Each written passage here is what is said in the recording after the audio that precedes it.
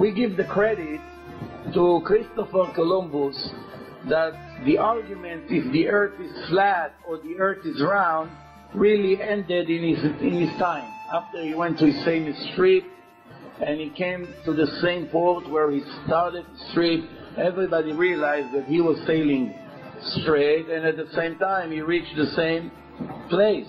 So everybody realized that the world is round.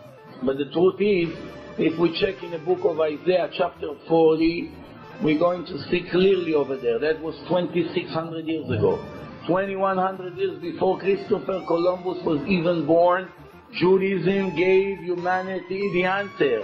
But because of their ignorance, none of them knew the entire Bible by heart or in details. They just ignored that. The Torah was saying always, the prophet wrote, "Hayoshev al chug haaretz veyoshvea kachagavim." The one who is above the earth.